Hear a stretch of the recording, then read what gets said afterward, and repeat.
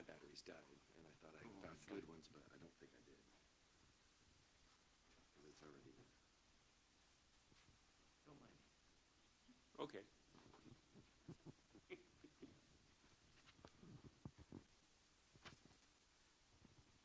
Good morning. This morning our scriptures from Matthew, the 3rd chapter.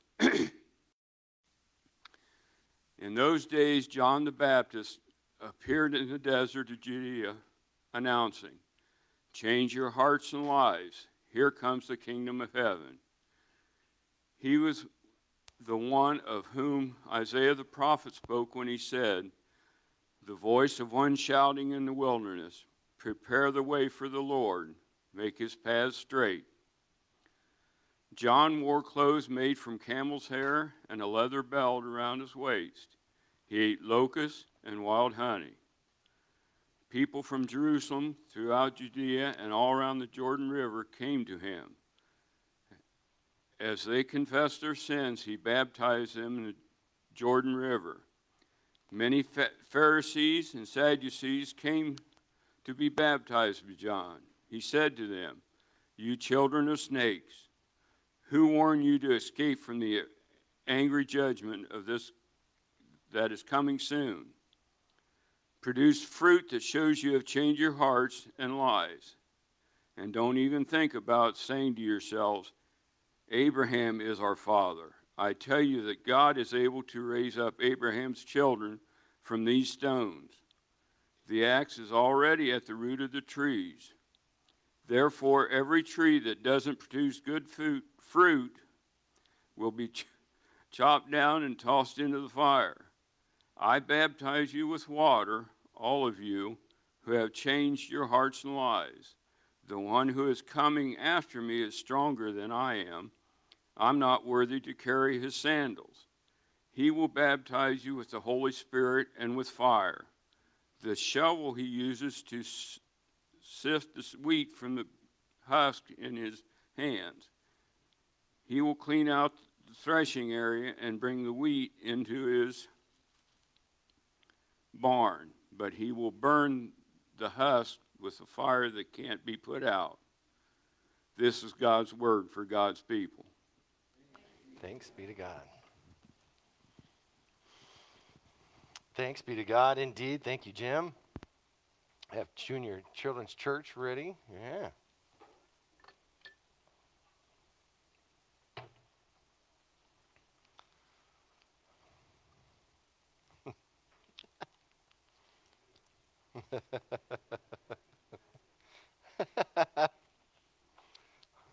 Well, how was your week?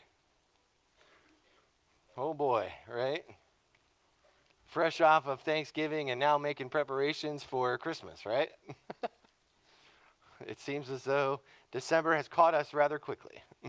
And as we were just talking about, I hope that your week didn't have too many mountaintops or too many valleys, but that you kind of were able to stay in between somewhere, not too over the top, not too down in the dumps, but that you were able to stay in communication with God, that whatever you faced, he's with you. And we remember that, right? How many of us understand what Advent season is? Right? At least we think we do. We know there's going to be an odd number of purple candles and that one weird pink one. We know that somebody's going to get up and read some reading, and the pastor's going to try to make sure somehow he ties it all together with some kind of message or something. We know that there's Christmas trees involved, and there's all kinds of things that we know about Advent. We're going to hear, maybe not in the exact order, but somewhere the words hope and peace and love and joy are going to be a part of this. And we're obviously going to have to hear over and over again about the birth of Jesus, right? We hear this over and over and over again. And one of the things that we often do at this time of year is we make sure that we read about the prophecies of Jesus. And what makes the prophecies of Jesus stand out so much is that it's unbelievable that they ever came true. It really is.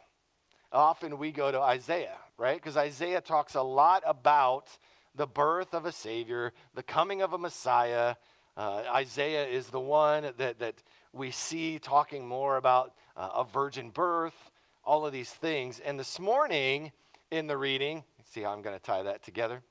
This morning in the reading, we saw a different type of Isaiah in that he's talking about the branch line of David. And he's talking about how this Savior, or the Messiah, would be the Spirit of God shooting up out of the line of David, and the Spirit of God would rest on this person. And Jesus was this person, but it goes much, much deeper than what we think. I did a lot of reading this week and learning through the book that we have, and through all the other things that I was trying to find more about prophecy and what the fulfillment is.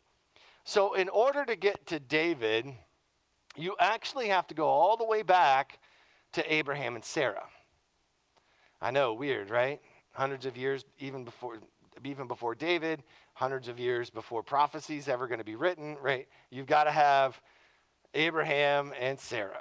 Sarah was 90 years old. 90, right? When God said, I am going to bless you with a child. Sarah, if you read scripture, Sarah laughed, just like Deb just did. Yeah, right. Sure enough, it happened. And not only did that happen, but God would make a promise to Abraham that nations of followers and believers in this God would come from Abraham. So you see in the very beginning, in the early stages of mankind, that Abraham is given this message that believers of God, nations of people, will come after him. Wow, that's pretty incredible, right? He makes that promise to Abraham, and yet we see then through Scripture that God keeps keeping his promises, right? He says he has 12 sons, right? Do you remember the stories? Judah, his son Judah, is the one who then, the line of David comes from the line of Judah. And David then has the line that contains Jesus. We often wonder why you call Jesus the Lion of Judah, right? He is from the line of Judah. And I know it sounds weird, but you also have to understand, how many of us remember the one son, Joseph? There is a story that we often use for other purposes and see it for what it is in Joseph. His brothers sell him off into slavery, right? And we think, oh, that's so horrible. You know, they wanted to fake his death and threw him in a pit, and that wasn't going to work, so they saw these slave traders moving nearby. This is all part of the miracle, by the way. And they're like, hey, let's not leave him in this pit because somebody will find him someday. Let's sell him off. And we'll just say he was attacked and killed, and we'll put blood on his robe, and right? Joseph then goes into slavery. He ends up in a place of authority where he has the storage capacity to avoid a famine. The 11 brothers then come to Joseph because they're dying of a famine. And Joseph says, I can help you. Now, if all of that had not taken place, all 12 of those sons likely would have died from the famine. Crazy, right? It's weird how God works. And if Joseph hadn't had all these horrible things happen to him, he wouldn't have been able to save his brothers. Therefore, Judah would not have been able to continue his line, which would have led to David, which would then lead us to Jesus. It's crazy, right? More than 680 years before Jesus' birth, God had told the prophet Isaiah that a Savior would have a virgin mother and would be God himself in flesh. 680 years. I saw somewhere this week where it was like, yeah, you're as far from 2060 as you are from 1980. So it's something like that. It's not exact, but I'm like, carry the one. That's impossible. And that's only a few years. That's only like, what, 30, 40 years that we're talking about? And so 680 years. A lot can change in 680 years, right? 680 years. The accuracy of this one claim alone is miraculous, especially given how many years the world would wait for the fruition of this promise. But that is only one of many prophecies. One of 108 prophecies fulfilled in Jesus' birth and life. In 1958, a renowned mathematics and astronomy professor, Peter Stoner, studied and calculated the chances of fulfillment of messianic prophecies. His conclusion was that the probability of even 8 of those 108 conservatively is 1 in 100 quadrillion. Now, y'all got a better chance of winning the lottery than you do having those prophecies come true, right? And we know what that's like.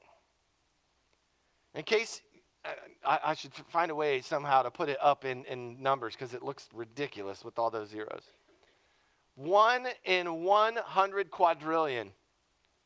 Just 8. 8. That makes Christmas one of the most significant miracles in history, right? You were literally sitting here celebrating something that had a 1 in 100, or a 1 in 100 quadrillion chance of happening based on prophecy. Wow. Jesus has come into this world, though, to bring it peace, right? And that's one of the things that the prophecy tells us. John the Baptist today, in today's text, is out in the desert, again, fulfilling another one of those prophecies. There will be a voice in the wilderness, right? John the Baptist is out in that wilderness telling everybody what's about to happen, telling everybody that's coming. He's actually fulfilling Isaiah 40 verse 3, and Jesus is the one who comes then, after today's text, to be baptized by John, fulfilling again the prophecy. They might have been frightened, those Pharisees and Sadducees. John's laying it out for them, right? He's laying it out to the religious leaders. You guys better figure this out because something's about to happen and you may not like it, kind of a thing, right? I don't think we should avoid the language and the visuals that John uses, because Jesus is not coming to bring you peace the way you think.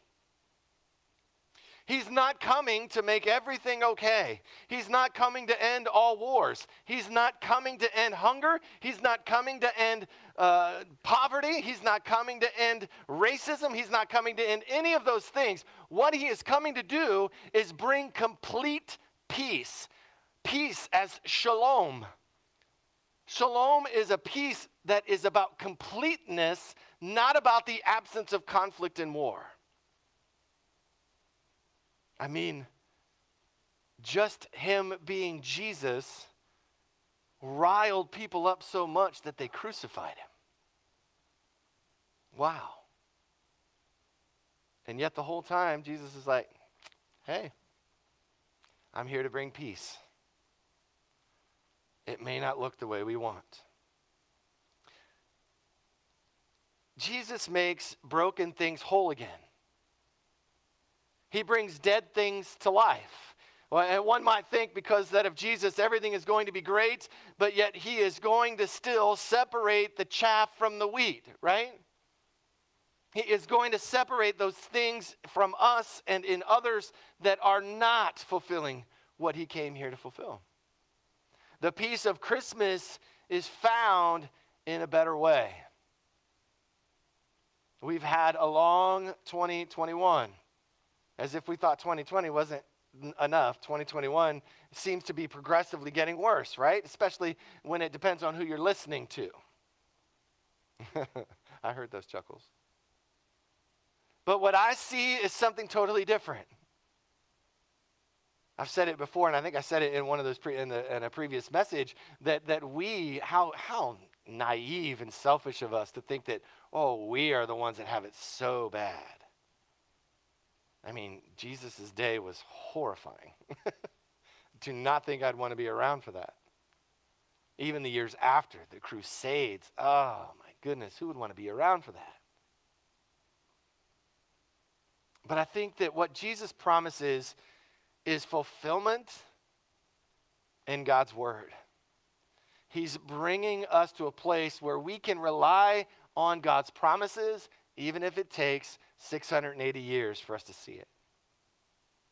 From Abraham to Sarah to Isaac to Joseph to Judah to David and finally to Jesus, it's all a story about God's promise kept. And like so many other promises that God makes, the result is not often quickly seen.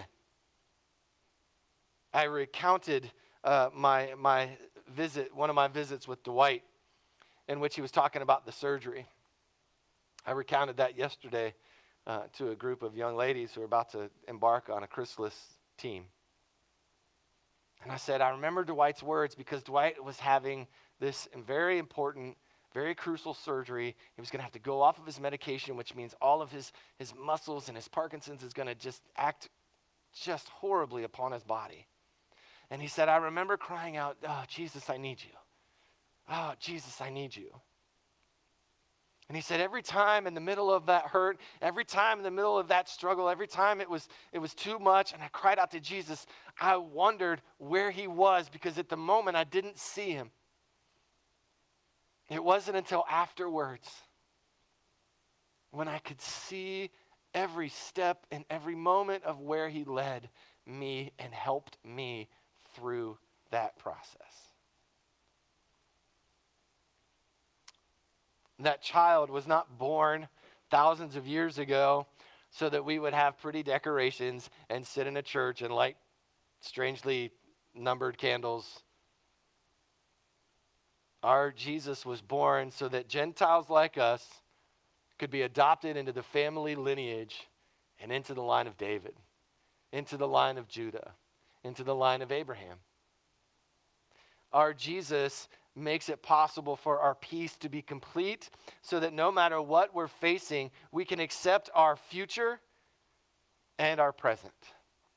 Jesus' death and resurrection makes many things possible, but it definitely makes our eternity the most important. Thousands of years from now, people are going to be writing things and rereading things, and especially now that we have the internet, they're going to be watching things. How are they going to remember you? Are you going to be a voice in the desert fulfilling prophecy? Maybe you're going to be on the other side and you're going to be a Pharisee or Sadducee. What is it that God is going to fulfill in us now that we know that he's here with us? There is a better way. Amen. As we get ready and prepare